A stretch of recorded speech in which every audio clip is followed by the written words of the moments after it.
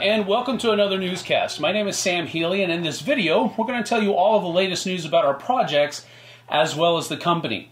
As always, if you don't want to watch the entire video, you can skip to the parts that interest you by simply utilizing the timestamps in the description below. For general news today, we wanted to let everyone know that our website will be down for about 24 hours, starting at about 10 to 11 p.m. Eastern Time on Wednesday this week, which will be around 3 to 4 a.m. in the morning on Thursday for Europe, and going until about the same time on Thursday night for North America and Friday morning for Europe. We're revamping several things on our website, not the least of which will be our eShop and being able to find rules, errata, and FAQs for all of our games too.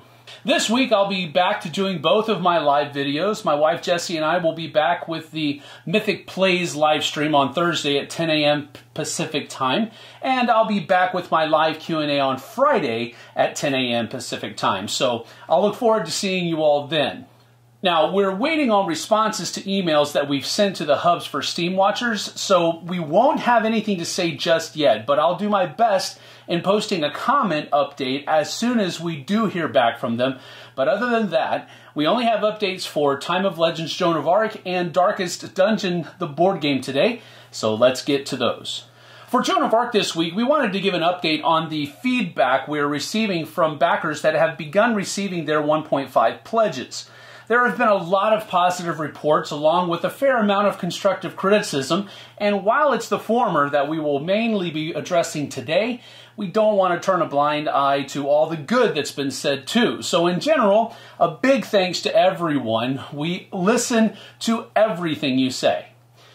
First and foremost, we need to establish a proper avenue for the relay of said feedback. Two things are at work here. The need for us to be able to accurately organize your messages and assess the magnitude of the issues at hand, and our ability to see your feedback without it being covered up by other posts in social media.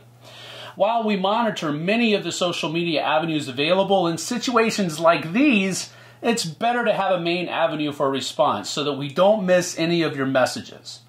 So please contact our customer support team at support@mythicgames.net with your feedback so that we can more efficiently categorize and record it on our end. We also understand that we need to be timely in this matter too, so we want to impose a deadline on the giving of this feedback of December 10th. After December 10th, we'll aggregate all existing messages and act based on that collected information, while any new messages will be archived. The way fulfillment is currently going, most, if not all of you, will have received your pledges by then and will have had a chance to get back to us. This will allow us time to have discussed and evaluated your responses in order to provide solutions, hopefully before we go into our company's holiday break. We're going to take responsibility on the mistakes for which we are responsible, but we need your help in following the prescribed avenue for feedback with the customer support team so that we can ensure that your voice is heard. For Darkest Dungeon today, while it isn't necessarily a production update of sorts, we were able to get pictures of some of the PPC minis from the factory for your perusal today. A couple of things of note before we show you that montage though. These are from a first pass at the plastic molds at the factory. We've asked for some corrections, like some of the weapons need to be sharper and so on, but these are approximately 95% final. Only the monster minis came in, so there won't be any hero minis just yet, but enjoy.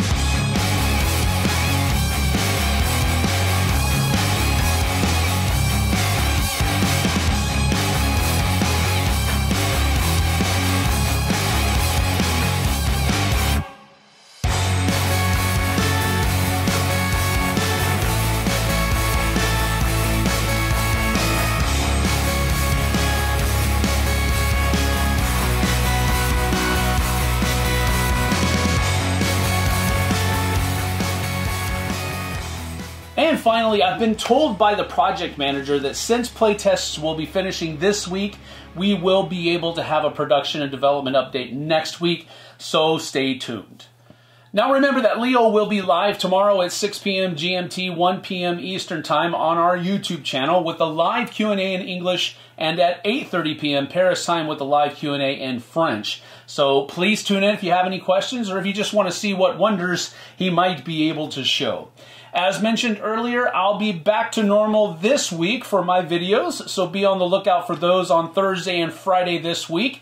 But that's it for today. Stay safe, play some games while you're at it, and we'll see you guys and gals on the flip side. Take care.